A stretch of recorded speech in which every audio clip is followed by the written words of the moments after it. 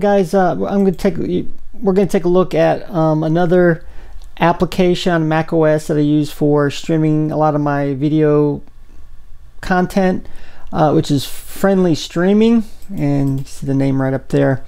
And I like this one because it supports many video streaming services. The one I used before, it just supported Netflix, and then after a while it made where you actually had to pay for it. Here you can make a donation depending on how useful it is.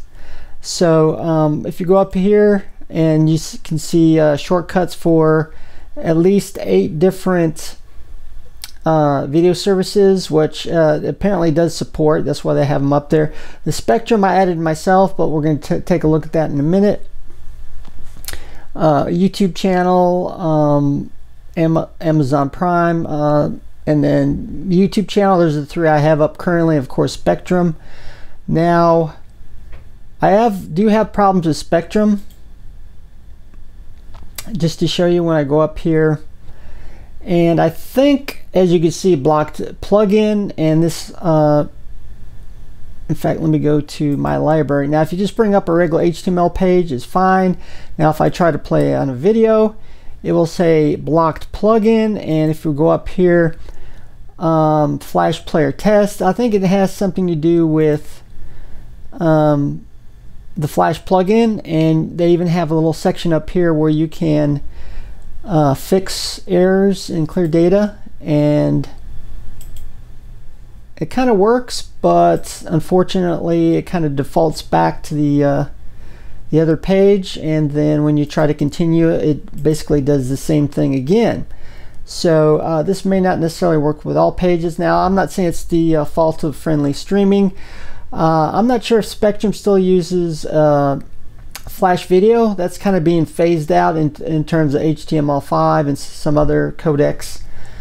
And so perhaps maybe Friendly Streaming doesn't support it. I'm not sure.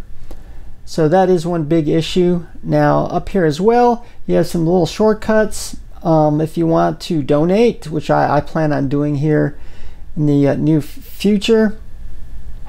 And then just to support the developer, and it does give you a couple of preferences, not a whole lot. This is more a simplified application. I believe it's based on, it's kind of like its own simple HTML web browser, but it's just geared towards content creation videos. And let me see, right here we do have a few preferences: Windows transparency and a couple other things right here.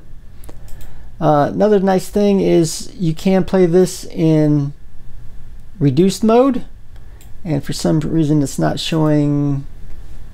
In fact, let's go back to Netflix, just to show you a little bit better before it starts auto playing. So when you go back here, it will show the video in small mode, and this will be superimposed over, let me see if I can bring up something else. So it will always remain on top. I guess you have to put it in one of the 4 corners, and so you can continue watching it while you're doing other things. Maybe not exactly the best way for productivity, but you do have that option. And the fix errors, clear data. If you're having particular problems with using this application, this is a way to fix that, and you've seen that with the Spectrum website. Of course, it didn't really fix it, but it had at least a way you can try to clear that out. And so I find this very useful.